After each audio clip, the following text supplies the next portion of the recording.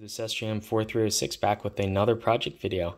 This time, I've been lucky enough to been able to work with PCBWay. They provided all the PCBs for this project, and so yeah, I'm really happy to be able to start working on projects again.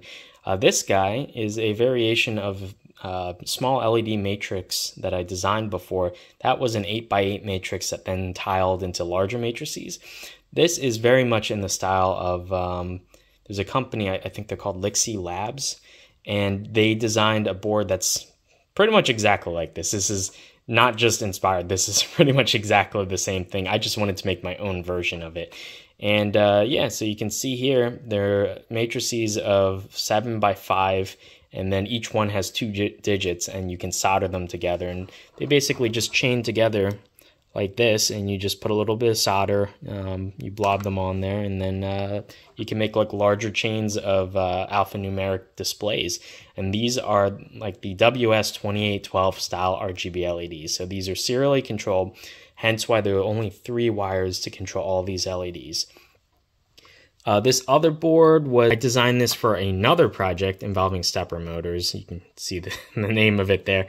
I'm just using this as like a test platform though. These displays, you can control them with any number of controllers and whatnot, but this is basically just a clock board with a serial RTC, an IR receiver for like a remote control, a light sensor, an LDR, and a couple buttons and whatnot, and some LEDs. But yeah, so I just wanted to show you guys this. Before we actually get into the demo, I wanted to show you guys a bit about assembling these, how exactly I went about doing so, because you can see that the LEDs are absolutely tiny. You can see my finger right next to it. So these are actually a little bit, it takes a little bit of practice to be able to hand place like some, LEDs that are this small. So let's go to the segment about that. You can see I have not soldered these yet, but I have assembled 3 PCBs with these tiny little SMD LEDs. And so I just wanted to make a very quick video of, I guess you could call it tweezer etiquette or tweezer tips, in order how you can actually assemble these seemingly tiny things that look like they should, absolutely require machine assembly, but yet you could still do by hand. So let's get right into it. So say you don't have a vacuum pickup tool and you have so these are 1.5 by 1.5 millimeters, which is insanely tiny. And you can barely see the actual pads underneath. If I flip it over, just take this one and just flip it over, you can see the gold pads on the bottom, but they're absolutely minuscule. So handling these can be quite a pain. So I would suggest getting like an angled pair of tweezers like this so that you can grab them from the top. First off, one of the things that you're going to need to know if you're dealing with packages like this, get a stencil and get solder paste. They make like low temperature solder paste now that you can store, not necessarily, you don't have to store it in the fridge. So they'll last about a year. You can get a small vial of it. They're not too expensive. Definitely get leaded solder paste. But anyway, so it helps to manipulate the board either using just the tip of the tweezers. Don't touch the board because you'll probably smear the solder paste, or using the back end of your tweezers, actually pretty good for manipulating the board. For symmetrical components like this, you need to be really careful to double check the orientation, because it's okay if you have to reflow one chip to put it on the right way if you messed up, but imagine trying to flip every one of these chips rotated by 90 degrees. No, it's too much of a pain. So these components come in these long strips, which are meant to be like machine fed. And so it's kind of hard. It's okay if you have you can 3D print a rail thing that'll hold that for you, and you advance it by like 1 chip at a time. And that's okay if you are very dexterous and or you have a vacuum pickup tool. If not, just dump them out. There's like roughly 50-50 chance whether they'll land face up or face down. If they land face up, it's a pain to try to get it to stand upright. You can try the pick it up in the air and drop, and there's another 50-50 chance of getting it the right way. But say it's the wrong way and it's not cooperating. Easiest thing, to press on one of the edges to stand it upright, and then just flip it over like that. Double check the orientation. Like I said, these are RGB LEDs. They're the WS2812 style ones, And so there is some visible features. They have like a little chip on the right hand side. I align them all to the right edge because that's how they have to go on the board. Another tip, these are anti-static tweezers. May or may not be necessary, but for the most part, these can magnetize. And when they do magnetize, these parts are so light that they'll stick to the tip and they won't release reliably.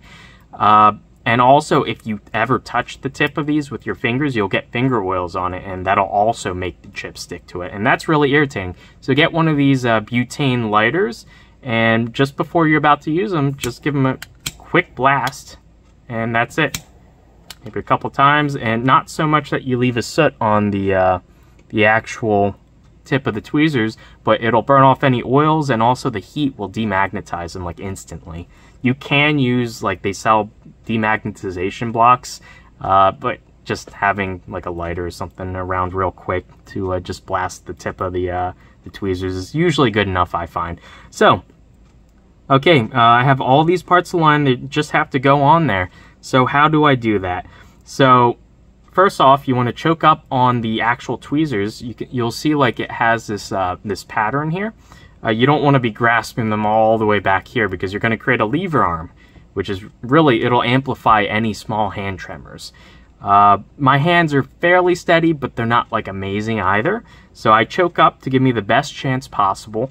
And what I'll end up doing is I'll put my pointer finger on the other hand, either above or below. I usually do it above just because then I won't accidentally touch the board. So I'll put it above to steady it, and I put both my my palms on the table as close as possible to the board while still having some maneuverability, like up, down, left, and right.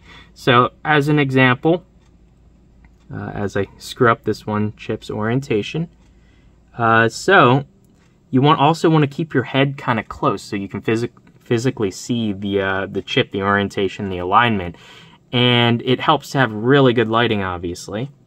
So I have like a gooseneck lamp that's actually, you know, probably within 10 inches right above this, so that's sort of ideal. So you want to pick up the chip, and then I'm going to place my hand, choke up on the tweezers, and use my finger to steady it, and then just drop it. And these chips, because they don't have any leads, you kind of want to give them a little bit of a press. If you don't, the chip can possibly tombstone, which is where it'll sort of like flip up vertically while the solder's heating, because it's sort of the viscosity of the solder melting. It might not melt evenly, and you just really want to make sure that you align it kind of as best as possible. If it's slightly crooked, then it helps to, I close the tweezers and then I give it a little, I hold my breath and I give it a little tap from the one side, and now that looks good. So I'll do another one. Ideally, you kind of want to just drop it right above and then just give it like 1 or 2 taps down. You don't have to push very hard. You just want to slightly squish the solder paste balls underneath so that the chip isn't just lying on the surface. And so that one's a little crooked, so this is harder doing while talking, but there we go. And then just give it a little love tap, and yeah, they're set. So I've done 3. I'm going to finish up this board and then get to reflowing. But these were just a few quick tips on generally how to manipulate very tiny parts and how to use tweezers. These are just things that I've learned through trial and error. These aren't the only tips, and these aren't necessarily the best tips, but they're what I find works for me and my level of like hand-eye coordination. So hopefully this helps you with your projects. Oh yeah, one last thing. So you might think you need to get the part on absolutely perfectly, and you don't. The way that solder paste works is when you heat it up, there's some surface tension of the molten liquid solder, and it'll pull parts in as long as they're not too off. And even if they're too off, all you have to do is just grab like a little pin or something, or even you could use the tips of your tweezers, but I like using this pin, and you just give it a little tap, and if you get it close enough, it'll snap right into place as if it's being pulled by a rubber band. So you generally need to get it pretty good, but not absolutely perfect. And yeah, pretty good is usually good enough. Okay, so we are back. So let's go through with the demo. Luckily, all the buttons I've replicated on this random remote. I think this was a remote for a like a dehumidifier or something. I just used an Arduino sketch to read what each button code was, and then I programmed those. I hard coded it into my software so that when I press the buttons, it replicates the button, like the physical button presses on the device itself. So I just want to take you through a quick demo. You can use this type of display for anything. I just made a clock because I make a clock out of everything. I might have to put down the camera. No, I got it. There we go. So you can see it's just white at the moment. So the way I have this program, there are 3 buttons on the remote that I use. The power button and then plus and minus. The power button is just to set the time. So if I click it, it'll go into set. It says set in red, and then the green digit is the one that you're modifying. So it's 2, 3, and I can go up and down. Then if I hit the power button again, it'll move the green digit to the minutes. And so I can adjust that. So I can do up or down. Then I hit this a 3rd time and it exits out, and now it's in timekeeping mode. My circuit does have a real-time clock battery, so it keeps the clock running even if it's unplugged for like at least a little while until that capacitor dies. Additionally, so I do have, there is a dimming, well, kind of hard to see, but you could see it does like brighten and dim depending on if I cover with my hand. I did learn something interesting about these LEDs. You have to keep sort of like 25% or so of the margin of your adjustment. I believe it's 24 bits, so 8 bits per like red, green, and blue channel. You have to keep like a little bit of a margin for each color above and below what you're modulating. Otherwise, you'll get colors dropping out because you just run into the lower end of the range. So for white, it doesn't really matter because they're all the same intensity.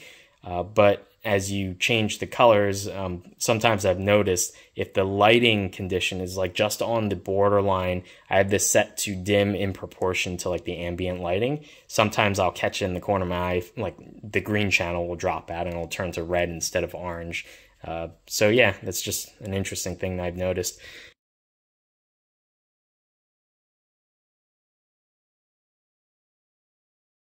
These are obviously serially controlled, so my microcontroller in the back there has to store all the data for every single pixel.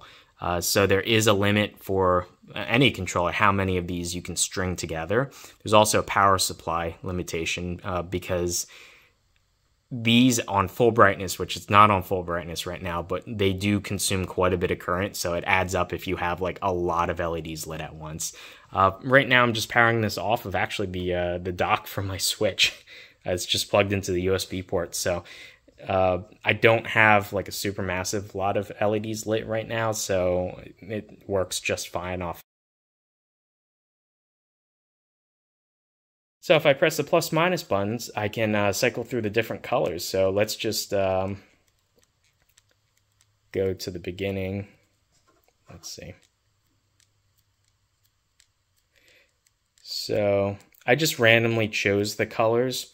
I try to choose sort of like Roy G. Biv colors, but I think I'm going to have to fine tune. Some of the colors aren't really as pure as I'd like them because I'm using like the HSV values. It's basically like the color wheel. It continuously cycles around. I'm not doing raw red, green, and blue mixing. But you can see here, we have red. If I go up, we have sort of a orangish yellow. And then we have a more yellow. Then we have green. Then we have this sort of teal. We have blue. I think I'm going to have to do something in the circuit to like decouple the IR receiver because sometimes it doesn't pick up, even though I'm pretty close to it, it doesn't pick up the remote signal correctly, so it just looks like it ignores it. So we got blue here, then we have purple, then we have like pink, then we have white, and then, come on, my favorite is rainbow.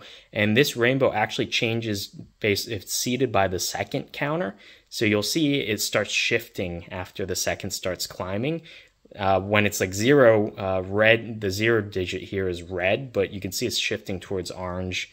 And yeah, it looks very nice. So my plan is, for at least this project, I'm going to release all the files for free. Going forward, I put up like a little questionnaire thing on my the community tab not that long ago about getting feedback on how you guys feel about certain projects that I spend a lot of time on. I think I'm going to have to start charging for like the design files if I, you know, if it's something that I completely created myself. If it's something that uses other open source software, I don't feel comfortable charging for that. So in which case, those specific files that I didn't uniquely create completely by myself, then I will release for free. But if it's anything like a PCB that I designed completely by myself, I'm going to start, I'm probably going to make like a membership tier or something for my channel where you can join, and then, or maybe I'll do it through Patreon, where if you pay a fixed amount, then I can send you the files and you can build it yourself if you're interested in.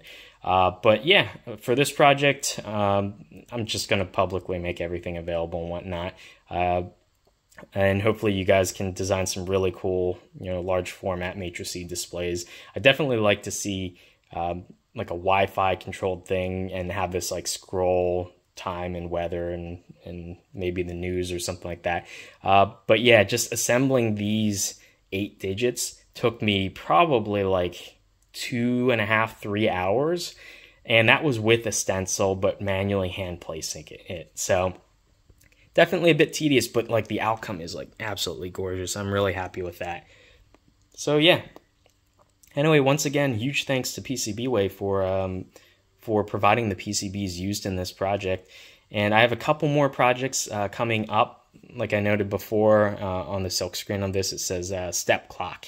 So that might give you an idea. I've posted a picture already before of the work in progress on that. That's going a little bit slow because I have to print a lot of parts, and I only have like one functioning printer in the house right now, so I'm kind of limited in how much I can print and how much time I can spend on that. But that's coming up soon. So anyway, if you guys have any ideas on maybe how I can improve this project or things that I should do with these kind of displays, put them down below, and I will see you in the next one. Bye.